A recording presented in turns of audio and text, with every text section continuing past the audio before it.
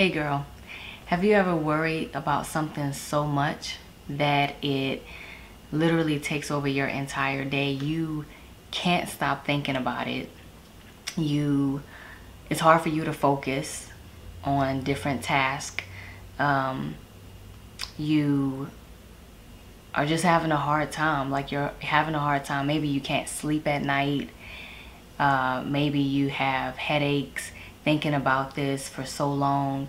Um, Maybe you even have, you experience like tightness in your chest. You might even ask yourself all these questions, and they all start off with what if? What if this happens? What if they do this? What if they say this? I'm talking about anxiety. And anxiety is no joke. Anxiety is, the best way for me to explain it is a constant and intense worry and fear about your everyday situations. That's what anxiety is. It's a constant and intense worry about your everyday situations. Anxiety is literally letting tomorrow's problems ruin your today. That's exactly what it is. It takes over. It takes over your mind to the point where you're allowing tomorrow's problems to ruin your today. And chances are you or someone you know struggles with anxiety. I just want to talk to you today and share four things, just four things that I've noticed that has helped me when I feel anxiety coming on. Again, anxiety is no joke. And so four things that I just want to share with you to help you out, for when you feel anxiety coming on. The first thing that I've learned to do is surrender. Now, surrender is really saying, I'm going to take my hands off the wheel and let go of the control.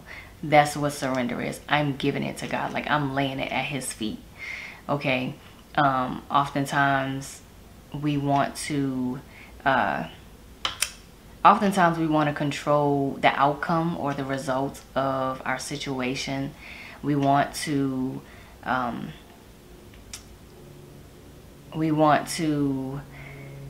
control the timing of a situation or the outcome, and it just doesn't always work that way. So we have to give control to God. We have to surrender it to God. I remember when God first led me to leave my job, and for the first few weeks it felt like vacation. But I remember maybe 4 weeks, a month later, I woke up one morning and what felt like I was in vacation, now I began panicking because I realized, oh my God, I need a job. Like, what am I going to do? Like, what did I do? I just left this job and I still have to take care of me and my son. So what am I going to do? And I started panicking. I started thinking, what if this happens? What if that happens? What if I can't get back on? What if I can't find another job? All these questions starting with what if.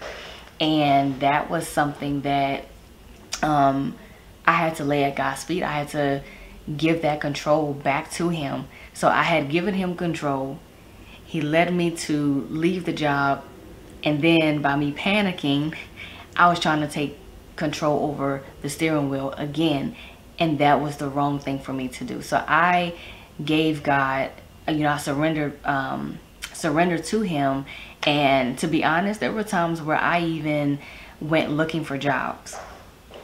I went looking for jobs, and clearly he was shutting it down every single time. So when I saw that taking place, I realized, okay, God, I give it to you, and however you're going to play this whole thing out, I trust you. I'm scared, but I trust you.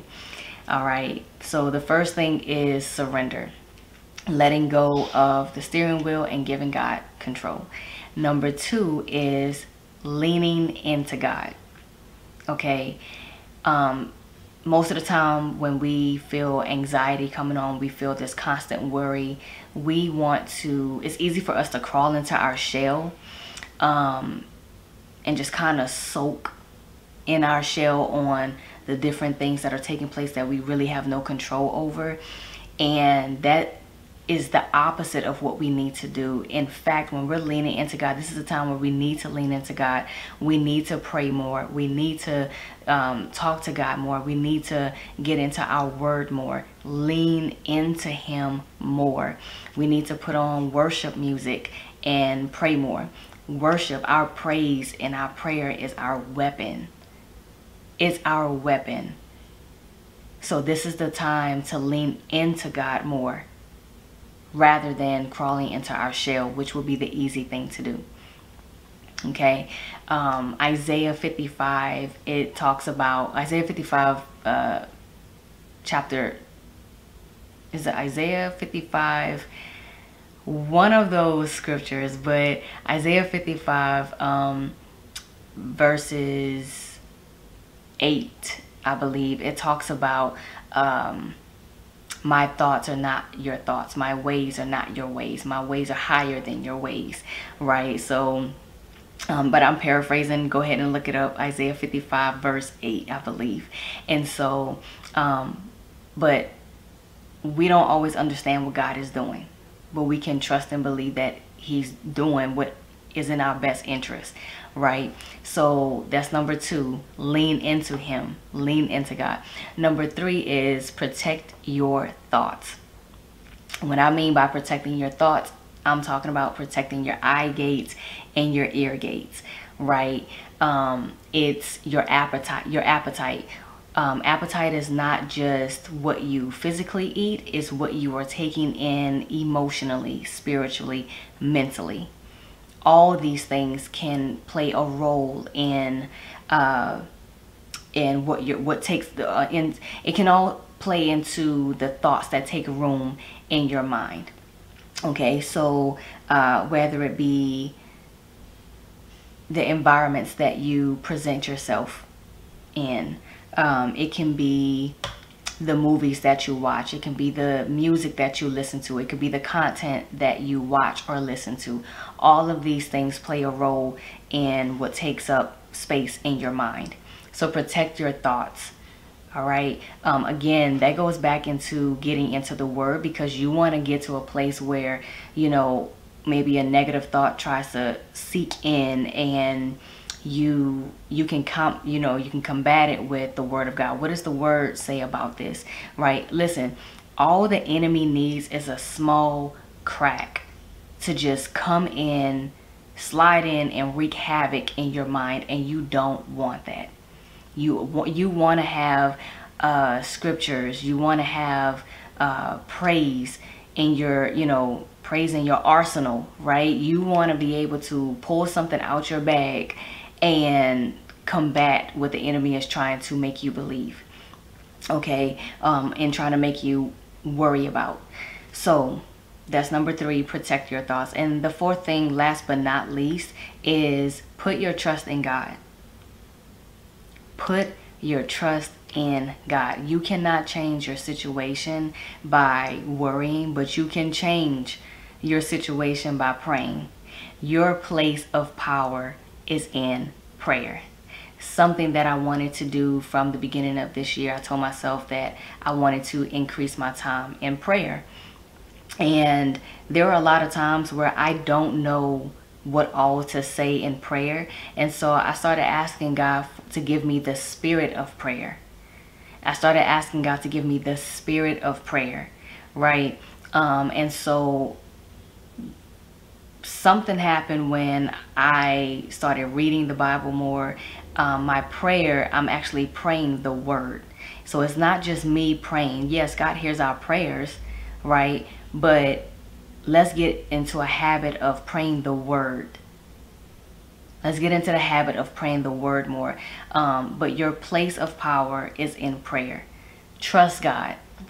Pray more. Once you bring it to God, yeah, I know a lot of people say, you know, give it to God and you pray once and that's it. But I'm going to be like the persistent widow, and I'm going to keep praying to God. I'm not giving up. Okay. So put your trust in God, and just remember, you know, Jeremiah 29:11 is one of my favorite scriptures, but he says, God is telling us, he says, for I know the plans I have for you. It's plans to prosper you, not to harm you. Plans to give you a hope and a future. So just know that God is for you. You can combat this anxiety, but it also starts with you. So that's all I have for you today. Be encouraged, and I will see you in the next video. Bye.